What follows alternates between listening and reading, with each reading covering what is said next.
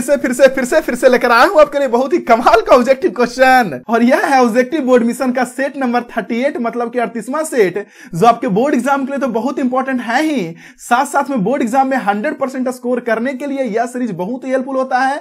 लेकिन यह फायदा आपको तभी मिल पाएगा जब आप इस सीरीज के डेली सेट के सारे वीडियोस को, मतलब एक एक वीडियो को बिल्कुल अंत तक देखते हैं, बिल्कुल लास्ट तक देखते हैं और सारे के सारे सेट को देखते हैं। और यह सीरीज आपके नॉलेज से ज्यादा आपके बोर्ड एग्जाम के रिवीजन के लिए और उसके टेस्ट के लिए बहुत इंपॉर्टेंट है। और यह सीरीज हिंदी और इंग्लिश दोनों के दोनों भाषाओं में मिल जाती है। अगर आप इस सीरीज के बारे में और भी ज्यादा जानकारी चाहते हैं तो वीडियो को रोककर इस इंफॉर्मेशन को जल्दी से पढ़ लीजिए, आपको पूरा का पूरा डिटेल पता चल जाएगा। बस अंतर यहां यह हो गया कि एटम की जगह पर यहां पे आना चाहिए था सेमीकंडक्टर, आ गया एटम। चलिए कोई बात नहीं। और मैं ये बता रहा हूं कि पीछे के सारे इंपॉर्टेंट सब्जेक्टिव ऑब्जेक्टिव को देखते रहने के लिए राइट साइड कॉर्नर पे आपको आई बटन शो करेगा, आई बटन पे क्लिक कीजिए, पूरा वीडियो का प्लेलिस्ट खुल जाएगा, उसमें जाकर पूरा का पूरा वीडियो तक लीजिए। चलते हैं सबसे पहले क्वेश्चन पे, लेकिन फिर से वही सब बातें, शेयर सब्सक्राइब एंड सपोर्ट। और जैसे ही चैनल को सब्सक्राइब कीजिएगा, बगल में घंटी का आइकॉन आएगा, उस पर क्लिक कर लीजिएगा तो सारा नोटिफिकेशन ऑन हो जाएगा। और मैं जैसे वीडियो अपलोड करूंगा आपके पास सबसे पहले नोटिफिकेशन पहुंच जाएगा। साथ साथ वीडियो को लाइक करना, दोस्तों में शेयर करना और कमेंट करके बताना कि आपको चैनल से क्या सुधार चाहिए, बिल्कुल ना भूलें। तो ये है आज का सबसे पहला सवाल और क्वेश्चन में कहा जा रहा है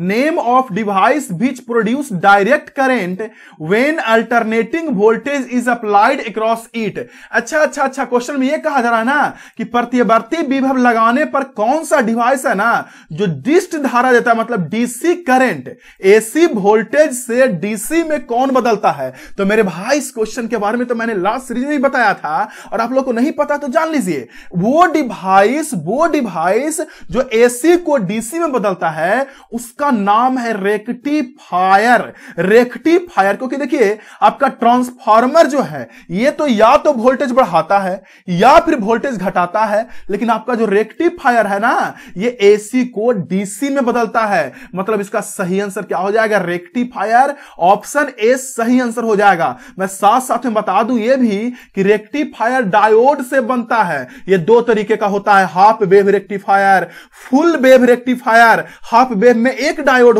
यूज होता है और फुल वेव में दो डायोड यूज करते हैं। और वैसे क्या होता नहीं होता रेक्टिफायर का डिटेल वीडियो बनाएंगे, उसमें सिखाएंगे आप लोग को, बढ़िया सीख जाइएगा। चलते हैं अगले क्वेश्चन पे, नेक्स्ट क्वेश्चन पे, सेकंड क्वेश्चन पे। लेकिन याद रखिएगा कि रेक्टिफायर जो होता है एक ऐसा संरचना है जो एसी को डीसी में बदलता है। सिंपल सा, एसी को डीसी में बदलता है। कोई पूछ देगा कैसे, कोई पूछ देगा कैसे बदलता है तो बोलिएगा with the help of diode. आप पूछेगा कि डायोड से कैसे, तो वो तो अभी तक हम नहीं बताए, हम वीडियो लाएंगे। अगर हम वीडियो ला दिए हैं तो राइट साइड कॉर्नर पे आई बटन शो करेगा, इस पे क्लिक कीजिए और देख लीजिए। और अगर राइट साइड कॉर्नर पे आई बटन शो नहीं कर रहा है इसका मतलब मैंने वीडियो नहीं लाया हूं, लाऊंगा तो यहां पे शो करेगा। चलते हैं सेकंड क्वेश्चन पे। लेकिन आप सभी को पता है कि सेकंड क्वेश्चन से पहले मैं हर दिन क्वेश्चन ऑफ द डे, मतलब आज का सवाल पूछता हूं और जो बच्चे उनका सही जवाब देते हैं उनका मैं नाम बताता हूं। और बहुत अच्छी बात है कि आप लोग इस तरीका से देखते हैं। और सही जवाब देने वाले स्टूडेंट के नाम थे लास्ट सीरीज के रजनीश कुमार, निधि कांता और मनिंद्रा नाथ मिश्रा। इन तीनों ने सबसे पहले सही जवाब दिया। आप तीनों को बहुत बहुत बधाई, चाहे रजनीश कुमार हो, चाहे निधि कांता हो, चाहे मनिंद्रा हो, तीनों को बहुत बहुत बधाई। इस तरीके से दिल लगा के पढ़िए, मन लगा के पढ़िए और लाइफ में हार्डवर्क कीजिए। बाबू बिना हार्डवर्क के सफलता नहीं मिलता है। बिना हार्डवर्क के सफलता मिलने का बस एक राज है, वो है लॉटरी। अगर लॉटरी नहीं लगा तो आपको हार्डवर्क करना ही पड़ेगा। उसके बाद आपका ये आ गया क्वेश्चन डे, आज का सवाल आ गया। जल्दी से जाइए वीडियो के नीचे कमेंट बॉक्स में और जल्दी से बताइए कि इसका सही आंसर क्या होगा, ABCD जल्दी बताइए, फटाफट बताइए, क्योंकि इन सब क्वेश्चन का आंसर मैंने लास्ट सीरीज में बहुत अच्छी तरीके से समझाया, बहुत अच्छी तरीके से बताया है। और जो स्टूडेंट इस चैनल पर नए हैं उन्हें मैं बता दूं कि YouTube पे सारे वीडियो को देखते रहने के लिए एमिंग हाई चैनल सर्च कीजिए, या सारे वीडियो का लिंक आपको नीचे डिस्क्रिप्शन में मिल जाएगा। पूरा ऑब्जेक्टिव सब्जेक्टिव के प्लेलिस्ट का लिंक आपको डिस्क्रिप्शन में पूरा बढ़िया से मिल जाएगा। साथ साथ वीडियो को लाइक करना, दोस्तों में शेयर करना बिल्कुल ना भूलें। लाइक कीजिएगा, शेयर कीजिएगा, चैनल को सपोर्ट मिलेगा। एजुकेशनल चैनल आप लोगों के प्यार के कारण YouTube पे आगे ग्रो करेगा। पढ़ाई का चैनल है, टाइम पास तो है नहीं। चलते हैं अगले क्वेश्चन पे। लेकिन आप लोग फिर से दिखा दीजिए प्यार, दिखा दीजिए दुलार, कर दीजिए काला वाला जो बटन है लाइक का, उसे दबा के नीला थोड़ा सा कर दीजिए। आगे सेकंड क्वेश्चन पे। सेकंड क्वेश्चन में कहा जा रहा है मीनिंग ऑफ रेक्टिफिकेशन इज, मतलब डिस्टकरण का अर्थ होता है रेक्टिफिकेशन। तभी ना मैंने फर्स्ट क्वेश्चन में बताया आप लोगों को कि रेक्टिफायर सही शब्द है रेक्टिफिकेशन। रेक्टिफायर क्या होता है, जो एसी को डीसी में बदलता है। वोल्टेज बढ़ाना, वोल्टेज घटाना, जैसे देखिए यहां लिखा हुआ वोल्टेज बढ़ाना, वोल्टेज घटाना, ये सब काम तो ट्रांसफार्मर का है, लेकिन एसी को डीसी में बदलने का काम है रेक्टिफायर का। और इसी प्रोसेस को लोग रेक्टिफिकेशन कहते हैं। तो कह रहा कि डिस्टकरण में क्या होता होता है, रेक्टिफिकेशन में क्या होता है, तो क्या करता है ये कि due to which current flows in one direction, एक ऐसा है जिसके कारण करंट एक ही दिशा में पास करता है और एक ही दिशा में पास कर रहा है, तो उसी को तो डीसी बोलते हैं ना। ऑप्शन में डीसी डायरेक्ट नहीं दिए हुए हैं, ऑप्शन में ये कह रहा है एक ऐसा अरेंजमेंट जो करंट को एक ही डायरेक्शन में फ्लो करवाए। तो मेरे भाई जब एक ही डायरेक्शन में फ्लो करवाएगा तो उसी को तो हम लोग बोलते हैं ना डीसी, मतलब सिंपल से इसका आंसर हो जाएगा सी। चलते हैं अगले क्वेश्चन पे, थर्ड क्वेश्चन पे, कि थर्ड क्वेश्चन क्या है, नहीं है, और आप लोगों से ज्यादा क्वेश्चन नहीं है, आप लोगों से ज्यादा नहीं है। अरे मैं बस तराशने का काम कर रहा हूं आप लोगों को, आप लोग ऑलरेडी हीरा हो, आप लोग ऑलरेडी डायमंड हैं, डायमंड। आ गए थर्ड क्वेश्चन पे। थर्ड क्वेश्चन में कहा जा रहा है number of required junction diode as full wave rectifier late तरीके। हाँ लेट तरीके। इस क्वेश्चन का आंसर तो मैंने फर्स्ट क्वेश्चन में बताया था, पहले क्वेश्चन में बताया था कि दो तरीके का रेक्टिफायर होता है, एक हाफ वेव और एक फुल वेव। तो हाफ वेव में एक डायोड लगता है, अब फुल वेव में दो डायोड लगता है। मैं कह रहा हूं हाफ वेव में एक डायोड लगता है और फुल वेव में दो डायोड लगता है। तो ऑप्शन देख लीजिए कि कहां सा दो डायोड है, आप लोग रख लीजिएगा, ऐसे जान लीजिएगा। अगर रेक्टिफायर जानते हैं बढ़िया से तब तो ये रखने का भी जरूरत नहीं, लेकिन नहीं जानते रख लीजिए, देख लीजिए कि कहां पे दो डायोड लिखा हुआ है आंसर में, और वहीं आपका आंसर हो जाएगा। अब ये कैसे दो डायोड, कैसे ये रेक्टिफायर पढ़िएगा तभी पता चल पाएगा अच्छा से। चलते हैं फोर्थ क्वेश्चन पे कि आप लोगों के लिए कितना कमाल का हो सकता है आपका फोर्थ क्वेश्चन। और आपके सामने आ गया फोर्थ क्वेश्चन, और फोर्थ क्वेश्चन में कहा जा रहा है Which of the following is correct for N type silicon? मतलब N टाइप के लिए कौन सा सही है, कह रहा N टाइप के लिए कौन सा सही है। तो देखिए मैंने बताया था, पहले सुन लीजिए थोड़ा सा, यहां पे मैं फिगर बना रहा हूं। N टाइप सेमीकंडक्टर में मैंने बताया था कि N टाइप कब बनता है। थोड़ा सा लास्ट सीरीज को देख लीजिए ना, यहां आई बटन पे आपको शो कर देगा, लास्ट सीरीज को देख लीजिए, मैंने बहुत बढ़िया समझाया है। मैंने उसमें समझाया था कि मेरे भाई N टाइप तभी बनेगा जब 5 वैलेंसी वाला डोपेंट, यानी 5 वैलेंसी वाला परमाणु को मिलाएंगे, अब मिश्रित करेंगे 5 वैलेंसी वाला को, तो एन टाइप बनेगा। ऐसा इसीलिए क्योंकि 5 वैलेंसी में 4 जो वैलेंसी होगा वो तो अगल बगल के साथ मिलकर बॉन्ड बना लेगा, और एक वैलेंसी जो बचेगा वो इलेक्ट्रॉन बच जाता है, इसलिए उसको एन टाइप बोलते हैं। तो एन टाइप में 5 वैलेंसी वाला को मिलाते हैं तो एन टाइप बन जाता है। और बताए थे कि 3 वैलेंसी वाला को मिलाते हैं तो पी टाइप बनता है, लेकिन क्वेश्चन में एन टाइप कहा जा रहा है मेरे दोस्त, पी टाइप नहीं कहा जा रहा है। तो पहला तो जवाब मिल गया कि एन टाइप तब बनेगा जब पेंटा वैलेंट एटम को मिलाएंगे, 5 वैलेंसी वाला एटम को मिलाएंगे, और एन टाइप में जो इलेक्ट्रॉन होता है ये ज्यादा होता है, इसलिए इलेक्ट्रॉन होता है मेजर और होल होता है वो कम होता है, जो छिद्र होता है वो काफी कम होता है, इसलिए होल को कहा जाता है माइनर। जरा चेक कर लेते हैं, ऑप्शन सी लिखा हुआ आंसर देखिए, तो ऑप्शन सी सही है, कह रहा होल और माइनर, बिल्कुल सही है।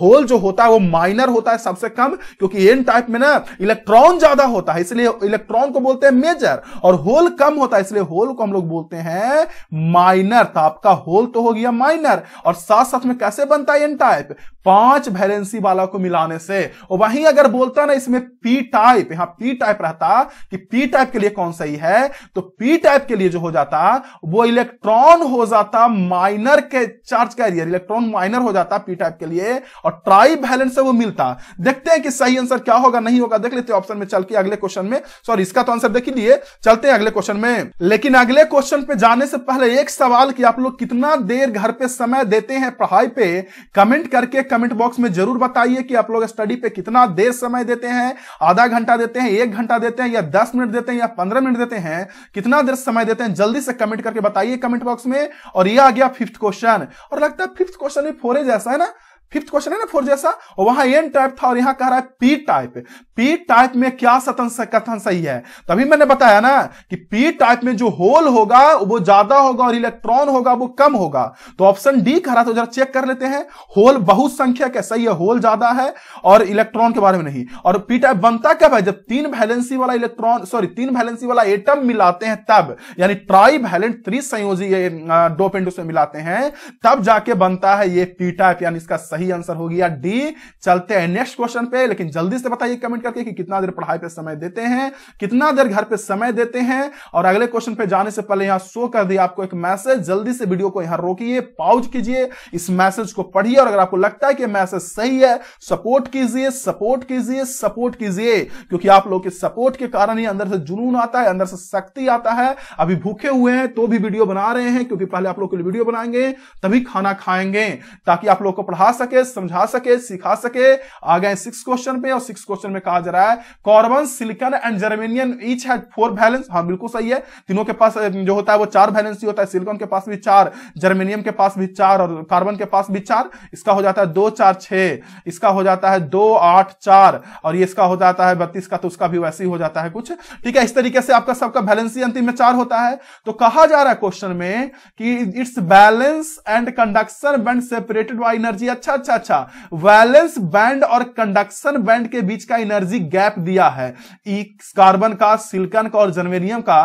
तो कह रहा है कौन सा सही है, तो ऑप्शन देख के पता कर लीजिए ना। आप लोग को पता होगा कि सबसे ज्यादा जर्मेनियम का होता है, उससे कम सिलिकॉन का और सबसे कम कार्बन का। ऐसा क्यों, मैं बाद में बताऊंगा, इसका मैं वीडियो लाऊंगा, या एक तरीका से आप इसे नेचुरल फेनोमेनन से भी समझ सकते हैं, मैंने नहीं बताया, आप इसे रट लीजिए। चलते हैं नेक्स्ट क्वेश्चन पे, अगले क्वेश्चन पे कि अगला क्वेश्चन क्या है, नहीं है, और आप लोग का कैसा तैयारी है ये भी जरूर बताइए, क्योंकि मैं कोशिश कर रहा हूं, आप लोग के बिना सपोर्ट के कारण आगे नहीं जा पाएंगे। ऐसा नहीं कि मैं वीडियो बना रहा हूं, आप लोग बस उसे छोड़ दीजिएगा, देखिएगा नहीं शुरू तक, तब तो फिर बस रसगुल्ला नहीं मिलने वाला है, फिर रसगुल्ला नहीं मिलेगा। रसगुल्ला तभी मिलेगा जब हार्डवर्क कीजिएगा। 7 नंबर क्वेश्चन में करा इन पीएन जंक्शन में क्या होता है, तो पढ़े होंगे ना, पीएन जंक्शन में पी टाइप सेमीकंडक्टर, पहले सुन लीजिए बढ़िया से, जब आप एक पी टाइप सेमीकंडक्टर का नाम सुने हैं ना, पी टाइप सेमीकंडक्टर और एन टाइप सेमीकंडक्टर को जब एक साथ मिला देते हैं, पी टाइप मतलब जान रहे हैं, पी टाइप जिसमें मिलते हैं हम लोग 3 वैलेंसी वाला मिलाते हैं, जिसमें होल ज्यादा होता है पी टाइप में, और एन टाइप में इलेक्ट्रॉन आपका ज्यादा होता है। तो जब इन दोनों को एक साथ मिला देते हैं ना, किन दोनों को, पी टाइप और एन टाइप के, तो पी टाइप और एन टाइप को जब एक साथ मिलाते हैं तो इसको कहा जाता है पीएन जंक्शन। तो कह रहा है पीएन जंक्शन में क्या होता है, तो 2 सेमीकंडक्टर जंक्शन, दो को होता है, पी टाइप और एन टाइप, ये भी सेमीकंडक्टर डायोड, ये भी सेमीकंडक्टर क्रिस्टल, दोनों सेमीकंडक्टर क्रिस्टल होता है, और इसको मिला देते हैं तो 2 सेमीकंडक्टर से मिलकर बनता है पीएन जंक्शन। इसका सही आंसर हो जाएगा ए। आप लोग नहीं जानते तो जान लीजिए, पीएन जंक्शन में पी टाइप का जो सेमीकंडक्टर ऊपर देखे थे और एन टाइप का सेमीकंडक्टर, इन दोनों को मिला देते हैं तो बन जाता है पीएन जंक्शन। एक साथ सटा देते उसको बोलते हैं पीएन जंक्शन। उसको स्पेशल प्रोसेस से बनाया जाता है, ऐसा नहीं कि फेविक्विक से सटा देंगे तो गलत तब नहीं बनेगा वो। 8 नंबर क्वेश्चन में कहा जा रहा है इन नॉन कंडक्टर मटेरियल, अच्छा, between the balance band and conduction band. Non conductor है मतलब अचालक पदार्थ, कुचालक पदार्थ, अचालक पदार्थ, इसमें कितना गैप होता है, तो मेरे भाई पता होगा ना कि नॉन कंडक्टर में सबसे ज्यादा जो गैप होता है एनर्जी का, बैलेंस बैंड कंडक्शन बैंड के बीच सबसे ज्यादा एनर्जी का गैप होता है, और यही ज्यादा एनर्जी गैप होने के कारण, जैसे कि नॉन कंडक्टर में मान लीजिए बैलेंस बैंड है, ऊपर वाला आपका एक कंडक्शन बैंड है, तो ये जो गैप होता है ना नॉन कंडक्टर में, ये काफी ज्यादा होता है नॉन कंडक्टर में, इसलिए तो करंट नहीं बहता है बढ़िया से, क्योंकि इलेक्ट्रॉन यहां से उछल के यहां पे नहीं जा पाता, उछल के जब यहां से यहां जाएगा, कहने का मतलब बैलेंस बैंड से कंडक्शन बैंड में जाएगा तभी करंट बहेगा। ये आप नीचे वाला बैलेंस बैंड हो गया, ऊपर वाला कंडक्शन बैंड हो गया, तो बैलेंस से कंडक्शन में जब जाएगा तभी करंट बहेगा। लेकिन इतना गैपे यहां होता है ना नॉन कंडक्टर में कि नहीं जा पाता है, तो आप लोग सिंपल सा बोल दीजिए कि नॉन कंडक्टर में इसलिए करंट नहीं बहता है क्योंकि यहां गैप जो होता है वो ज्यादा होता है। यानी इसका सही आंसर हो जाएगा ए, चौड़ा होता है, ज्यादा होता है, फॉरबिडन रीजन जो होता है, गैपिंग को फॉरबिडन रीजन बोलते हैं, वो ज्यादा होता है। इसका सही आंसर हो गया ए। तो आज के लिए इतना ही रहेगा, लेकिन आप लोग दिल ला के पढ़िए, मन ला के पढ़िए, हार्डवर्क कीजिए, सपोर्ट कीजिए इस एमिंग हाई के चैनल को, और आप लोग रेगुलर व्यूअर बनिए, तभी जाके आपको सपोर्ट होगा। जाते जाते अभी तक लाइक नहीं किए तो कम से कम लाइक अभी भी कर दीजिए। मिलते हैं आपसे अगले वीडियो में। जय हिंद, वंदे मातरम।